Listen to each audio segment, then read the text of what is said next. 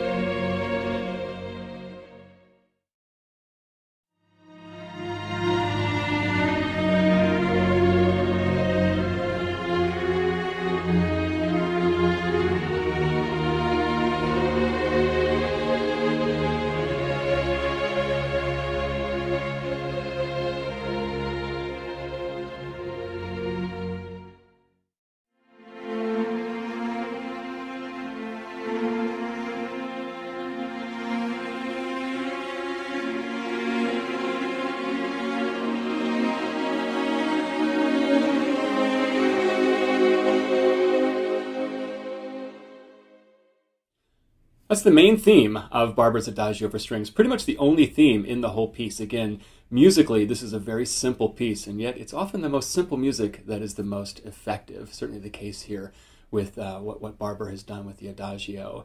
I want to talk about it a little bit harmonically. I'm going to jump up to the end and play a couple of minutes before the end, where we will hear the melody again, and then we hear an F chord, which is the 5 chord, and we hear the B flat minor chord alternating. So generally speaking in music, diatonic harmony, harmony that is tonal, we think about the 1 chord as being home. This is where the music often starts. This is where the music wants to come to rest. And then the 5 chord, well, we used to call it work. We used to say that's work because it's the place you spend most of your time outside of the home.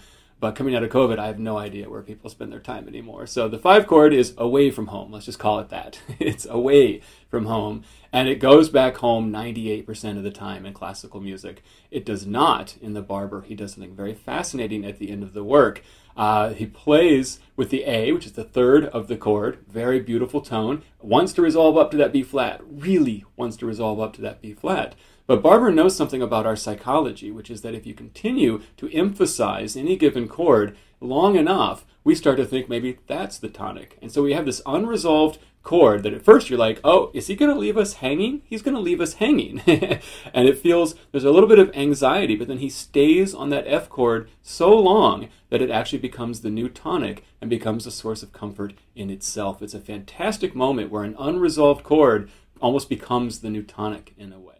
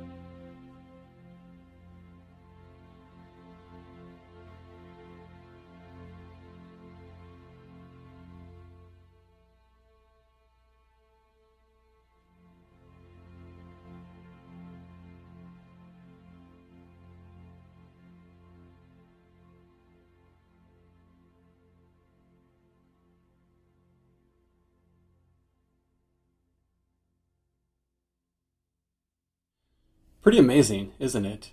It's the end of the Adagio for Strings by Samuel Barber. And to me, it's just fascinating. It's almost like magic in a way. This is what a composer can do with one chord. At the very beginning of the ending, he hints at the melody again, now even slower than it was before, much, much slower. That A, up to the B flat, up to the C. But then he goes back to the A, and then he just lingers on that F chord. And we have one chord for a minute or more, and it's absolutely magical. The program concludes with the Brahms Third Symphony, which is not only a fascinating symphony, but it is a fascinating part of the development of a very interesting composer, Brahms himself. When Brahms was a young man, he went to see Robert Schumann, who was not only the most famous composer at that time, but also the most famous writer about music. And Brahms showed Schumann some of his piano works, and Schumann was duly impressed. And so, unbeknownst to Brahms, he wrote in his journal, which was read by most musicians throughout Europe, that Brahms was the natural inheritor to Beethoven. Of course, this had a two-pronged effect on poor Brahms. On the one hand, he was quite flattered. Oh, it's me. That's great. How cool. But on the other hand, he was really nervous. Like, oh my gosh, I now have to live up to Beethoven. And as a result, it took him nearly 20 years to write his first symphony. Brahms was a very careful person. It's interesting because he did live up. Everyone, thinks that he lived up to Beethoven, or the expectations that he was the next Beethoven in many respects. And he did that through a combination of kind of hubris, knowing that he had the talent, knowing that he had the skill, but also carefulness, thinking about it, really, really planning and thinking. And we see him just get gradually more and more comfortable over the course of his career. So the first symphony takes almost 20 years with Brahms revising and revising and revising. And then the second symphony is written within a year. The third symphony, which we'll hear on this program, was written in 4 months. But the third symphony was finished in 1883. And so it's pretty fascinating because by that time, well, Wagner was already dead. Berlioz was dead. These were guys who were thinking that Beethoven is wonderful. Nobody didn't like Beethoven, but we need to move on. We need to go a different direction. We're going to push ahead into the Romantic era, what we maybe call the German Romantic era. We're going to write operas. We're going to write tone poems. We're going to do all of these things. And Brahms and Clara Schumann and Mendelssohn, they were saying no. There's still a lot more to say in the old forms. So by the time Brahms finishes the Third Symphony in 1883, to a certain extent, a huge part of Europe had already moved on from the classical tradition, and nobody really quite knew what to make of the symphony. But of course, today we're really happy that Brahms continued in the classical vein because those old fights don't really matter. From our perspective, we can appreciate Wagner and Brahms equally. And the Third Symphony is a grand statement by a composer at the height of his powers.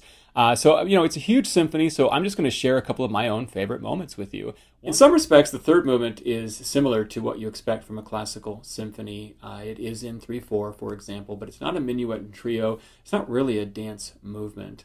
But it's one of my favorite movements. I love the theme, so I'm going to start at the very beginning where the theme is stated in the cellos, and then I'm going to jump up to this great moment where the French horn takes up the theme, and then the oboes. This is the one.